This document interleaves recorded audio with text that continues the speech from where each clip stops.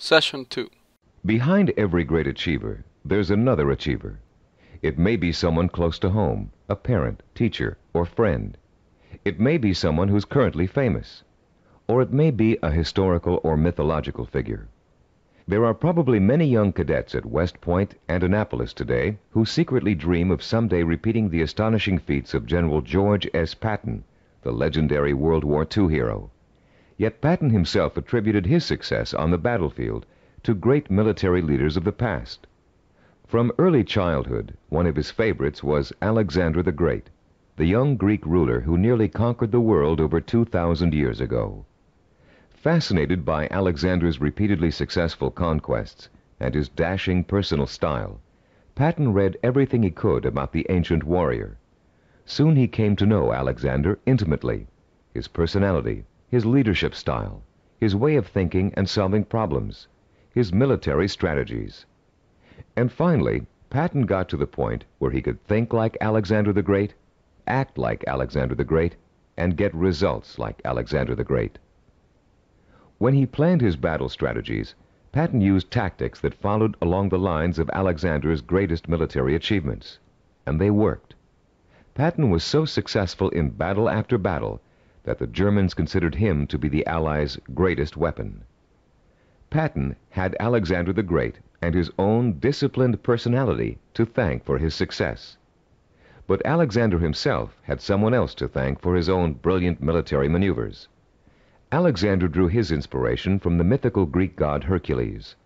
After studying everything that had been written and that was known about the mythical god of courage and strength, Alexander began to pattern his thinking, personal style, and actions after him. There are countless other examples of the great learning from the great. Baseball champion Babe Ruth was once asked how he developed the hitting style that made people call him the king of the home run hitters. Ruth replied that he had simply studied and copied the greatest hitter of his time, a player called Shoeless Joe Jackson. Most, if not all, great achievers draw their inspiration, their style, and their strategies from role models. How much we eventually achieve in life may well boil down to one simple ingredient: the quality of the models we choose to emulate. All human behavior begins with models. We learn to walk, talk, dress, and feed ourselves by watching our families doing those things every day. But we learn more than simple everyday activities from the people who surround us as we grow up.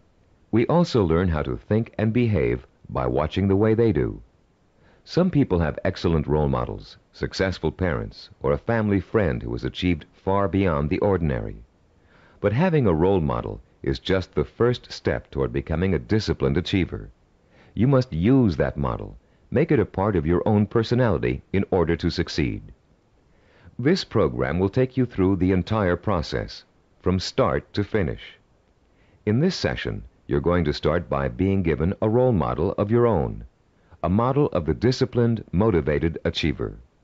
You'll learn the 10 dominant characteristics of that model and be able to compare your own behavior to it.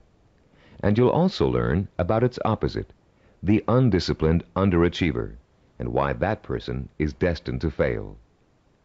Years of research have gone into the creation of this model. Cybervision has studied people who have been successful in business, education, science, the arts, and other fields.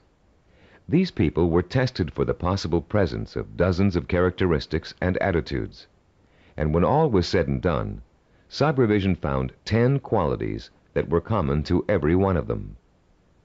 Understanding the characteristics of the highly disciplined achiever can be as inspiring to you as Alexander the Great was to George Patton. Together, they will form a living, breathing picture of the type of person who is highly self-disciplined and who gets things done. With this picture in front of you, you'll have a model to pattern your own behavior after, and you'll be able to begin to reshape your life along rewarding, achievement-oriented lines. As you listen to these 10 characteristics, compare your own behavior to each one. The idea isn't to become discouraged because you're not living up to an ideal. Rather, concentrate on rating your strengths and weaknesses so you'll understand from the beginning what areas you need to work on the most. Recognize that, as a Chinese philosopher once said, the journey of 1,000 miles begins with a single step. You've already taken that first step by acquiring and beginning to use this program. Now, let's discuss the 10 characteristics common among highly disciplined achievers. The first characteristic of a self-disciplined achiever is a strong, well-defined sense of purpose. The self-disciplined person knows precisely what he or she wants and will go for it, even if it means sacrificing other things in life to get it. Take Norwegian explorer Roald Amundsen, for example. In 1887, when he was a boy of 15, Amundsen read the story of Arctic explorer Sir John Franklin. He was so inspired by Franklin's adventures that he secretly resolved to dedicate his life to polar exploration. And since no man had yet physically found the South Pole, Amundsen set his sights on being the first. His mother had other ideas. She wanted her son to be a doctor and insisted that he attend medical school. At first, Amundsen gave in, but then, unhappy and frustrated, he quit school, joined an exploration party, and went to sea. Amundsen spent years apprenticing in the treacherous Antarctic. It was hard physical work, and there was a lot to learn. He studied nautical techniques until he became a master sailor, and then he began to organize his own expeditions. 24 years after Amundsen chose his goal, he succeeded in achieving it. In 1911, he became the first man to find the South Pole. Contrast Amundsen's single-minded pursuit with the profile of a person who isn't sure what he or she wants to accomplish. The purposelessness personality drifts through life uncertainly, always searching, never finding. This is the type of person who changes jobs, leaves relationships, and starts projects but never finishes them. It's someone who never stays with anything long enough to become successful at it. People today are becoming more and more afraid of commitments. They're afraid of committing themselves to one career. They're afraid of committing themselves to one relationship. They're even afraid to commit themselves to staying in one place for very long. They talk about leaving their options open. Ironically, these people are very much committed to failure, because without a sense of purpose, they can't apply themselves to any one thing, and without applying themselves, they can never succeed. Look around you, and you'll see 40-year-olds and 50-year-olds who are still jumping from job to job, from relationship to relationship, always searching for an answer somewhere. They'll never find it. The second characteristic of the self-disciplined person is that he or she seeks out and uses positive role models, often called mentors. Patton found and learned from Alexander the Great. Roald Amundsen got his inspiration from Sir John Franklin. To be self-disciplined, you must find a mentor who can inspire you with his or her own example of discipline. This person will instill you with a sense of real possibility, the belief that if he can do it, so can I. The person who has no self-discipline tends to identify with and tries to emulate people whose values are quick fix. The undisciplined think success can be achieved through gimmicks, luck, or who you know. For this reason, they actually distrust and resent the truly successful. They cannot bring themselves to admit that it takes hard work and consistent effort to reach a lifelong goal. Rather than working to get their own lives in order, these people blame their lack of success on bad breaks. They will always have bad breaks until they give themselves a break. The third quality that distinguishes the self-disciplined person is the strength of his or her imagination. Self-disciplined people use a goal-setting technique called sensory vision. Robert Kennedy's immortal words explain it very well.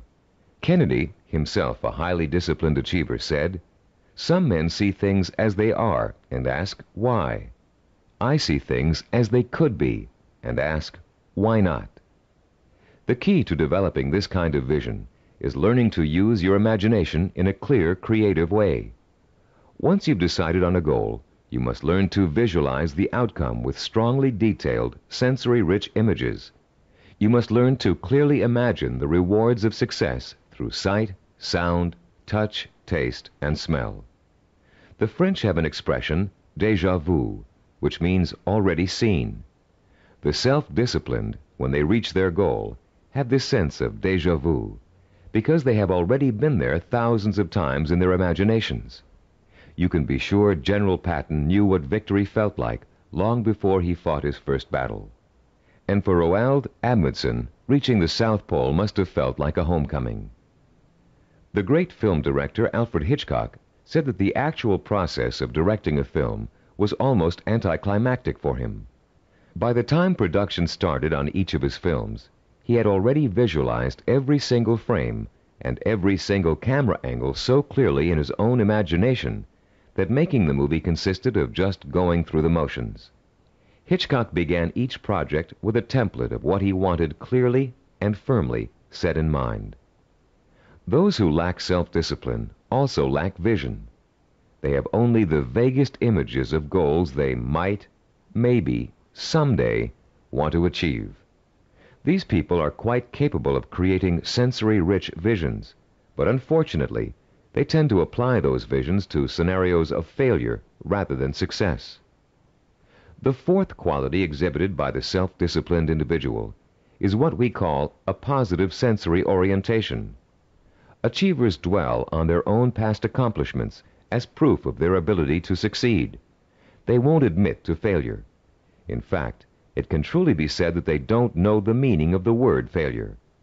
If things don't first turn out as planned, they just chalk it up to experience and keep on working toward their goal. Self-disciplined people are so eager to learn that they feel every bit of life experience just brings them closer to achieving success. They're not afraid to try new approaches if old ones don't work anymore. They never lose sight of their goal, but they're open to more than one way of achieving it. And this kind of positive attitude ensures that they will.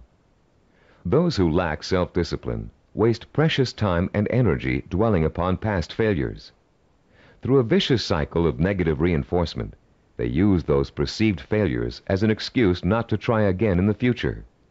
They develop a fear of failure, a fear of making the effort, and failure generates failure. If you're convinced you can't do something, you won't be able to do it. The characteristics we've discussed so far all add up to a quality called self-assurance.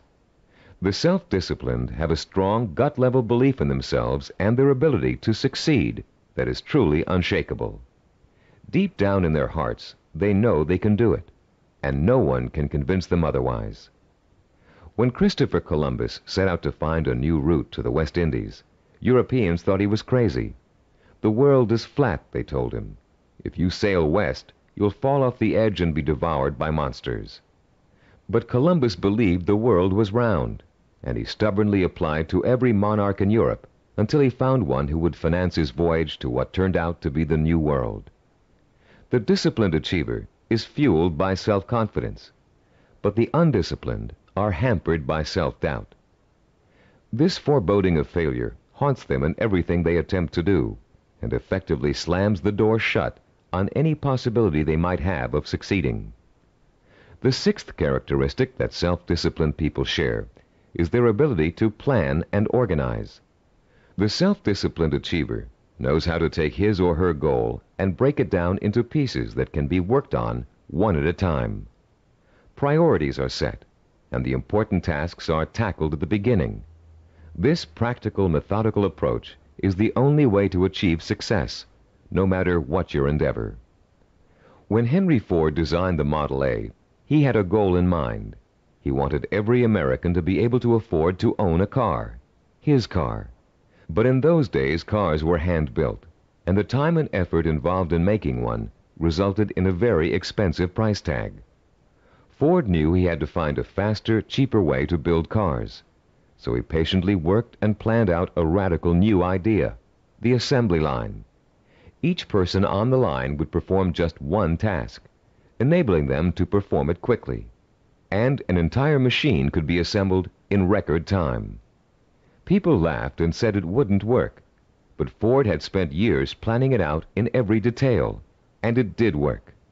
The assembly line became such a success that other industries began to use it as well. One man's careful and patient planning launched a new industrial era. Contrast Henry Ford with the typical man on the street.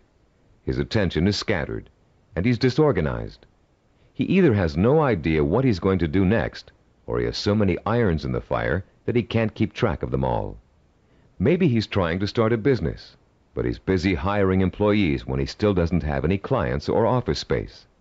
Maybe he's decided to switch careers, but he's already planning how to spend all the money he's going to make, even though he's going to need 4 more years of schooling before he can begin to practice his new career. This type of person is wasting time and energy. Without a detailed game plan, and without following that plan as closely as possible until you reach your goal, you can spend your life floundering among half-started projects and missed opportunities for success. Many people think all you need to be successful is a great idea, but without planning, organization, and hard work, the most brilliant ideas aren't worth a dime. Which brings us to the 7th characteristic common to self-disciplined achievers: their ability to acquire the essential knowledge and skills they need to put their game plan to work.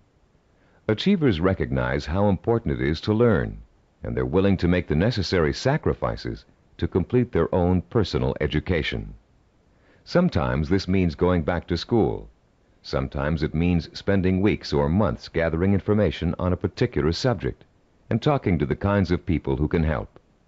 Sometimes it means taking a new type of job just to acquire certain skills.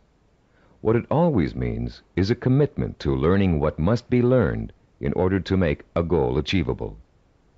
If you want to become a doctor, you must first study pre-med, then go to medical school, and then complete your internship before you can set up a practice. Anyone who thinks he can become a physician without doing all of those things is just dreaming. If you want to run your own business, there are ways of approaching your business education. You can go to graduate school and get an MBA. You can work for someone else in the type of business you want to start and get hands-on experience before going off on your own. You can find a partner who knows how to run a business and take on less responsibility in the beginning, watching what your partner does and learning the essentials. Those without self-discipline are always looking for shortcuts. They take weekend courses and think they're highly qualified for a new profession. They listen to one person's advice and think they've heard it all. They try to start a business without business plans. Going through a real learning process is too much trouble.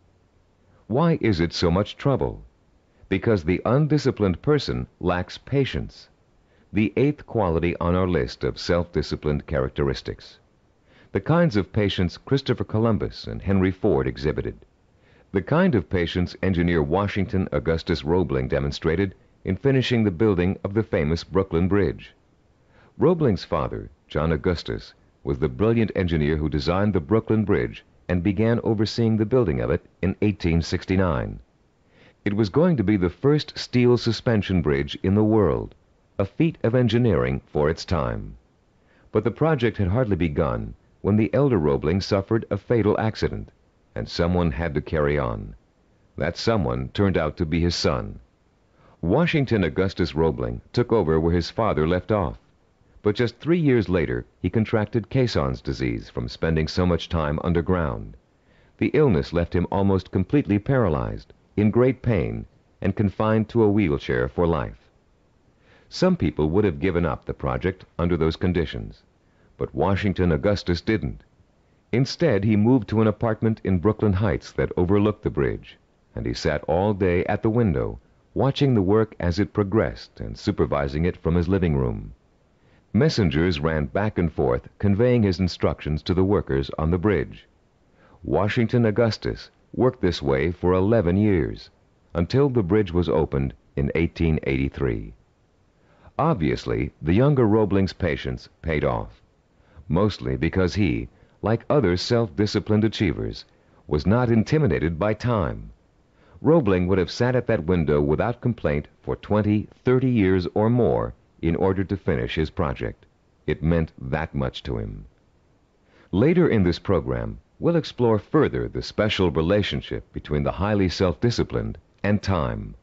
For now, we'd like to point out that time becomes immaterial to those immersed in pursuing a goal. Hours pass as if they were minutes, weeks as if they were days, years as if they were months. The self-disciplined do not worry about time. They also see time as a tool. Accomplishment takes time, and people who wish to achieve have all the time in the world. Because every moment they're working towards their goal, they know they are coming 1 minute closer to reaching it. And for the self-disciplined, getting there is at least half the fun. The undisciplined view time as an enemy, something to beat. You'll hear them say, "I want it all now. I can't wait." Unfortunately, these people don't realize that time is going to pass anyway, and if they're not working toward their goal, they're only wasting the time they feel is so precious. The self-disciplined are persistent. This is the 9th quality that contributes to their success. They have what it takes to stick to their vision through thick and thin, day in and day out. They don't give up in spite of rejection, hardship, setbacks, or other people's opinions. They are relentless in their pursuit of their own dreams and goals. The self-disciplined are actually very stubborn. They succeed against all odds. When they get discouraged, they draw new inspiration and motivation from their sensory-rich visions of success. And that's enough to fuel their emotional drive to keep on making the effort. Ellie Hawkins, a mountain climber, is a good example of someone who just wouldn't give up even when the odds turned against her. She set out to climb a particularly difficult face of Yosemite's treacherous El Capitan. Ellie undertook this climb to prove that dyslexia, a learning disorder from which she suffers, can be beaten. In the middle of the climb, Ellie slipped and suffered a rope burn on her left hand that was so bad she almost lost complete use of the hand. She could have stopped there, but she didn't. What started out to be a 6-day climb turned into a torturous 8-day ordeal as Ellie worked with one hand, holding her wounded arm above her head to lessen the pain. Ellie reached the top and immediately announced plans to tackle another very difficult climb. No one doubts that she'll do it, because she has the hallmark of a disciplined achiever. The undisciplined are easy quitters. They give up when the going gets rough. They're more interested in having a good time than in working. Even worse, they find it impossible to have a good time when they are working. This brings us to the 10th and last characteristic of the self-disciplined achiever, the ability to experience pleasure while working to achieve his or her vision. These people are excited by their goals and become easily engrossed in the work it takes to get there. They're interested in learning, they enjoy acquiring new skills, and they have a good time while they're pursuing their ambitions. To the highly disciplined, there's no such thing as work. Their work becomes their life and their main source of pleasure. When they become successful, you often hear them say, "I can't believe I'm getting rich doing this. It's so much fun." And most of them would keep doing what they're doing, even if they weren't making money at it. To the undisciplined, work is the stressful, painful, boring part of life that must be tolerated between periods of pleasure. These are the people who live for the weekend, who are willing to work only because it gives them the disposable income they can spend on fun. And these are also the people who don't want to put in overtime or take work home unless they're being paid extra for it.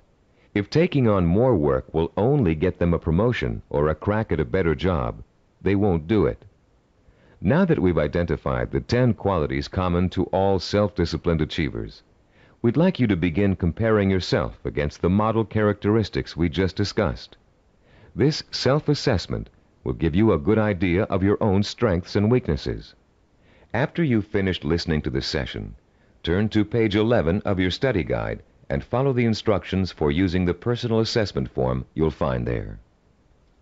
Let's summarize the characteristics of self-disciplined achievers. First, they have a strong, well-defined sense of purpose. They know what they want.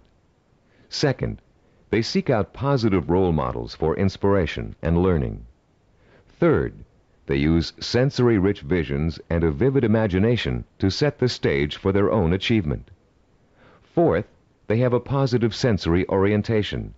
They expect to succeed rather than fail. Fifth, they have a deep-rooted belief in their ability to achieve. They are immeasurably self-assured. Sixth, they have the ability to plan and organize. They can break down what they want to achieve into manageable steps. and set priorities that let them accomplish the most important things first. Seventh, they know how and when to acquire essential knowledge and skills. They're not intimidated by the thought of having to learn something new. Eighth, they have patience. The passing of time doesn't bother them. They'll keep working toward their goal for as long as it takes. Ninth, they persevere. They're stubborn, and they don't give up, even when the going gets rough. 10th, they view work as pleasure, because work is bringing them closer and closer to the realization of the goal that will be their final reward. Turn off the tape now and score yourself on the personal assessment form. When you're done, turn the tape back on.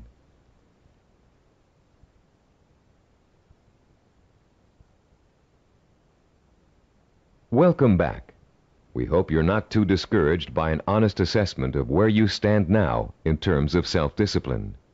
Remember, you've already taken the first steps toward making a positive change in your life, and you will experience that change by the time you finish this program. Nothing will be impossible for you once you develop and harness this inspiring and enduring power of self-discipline. And, as you'll soon find out, self-discipline is not so difficult to develop as you might think. As a matter of fact, using this program is going to be your first exercise in acquiring it. Already, you're on your way. In the next session, we'll explore the power behind the characteristics we've just discussed. You'll learn why they're so important in developing self-discipline, and what they can do for you once you have them.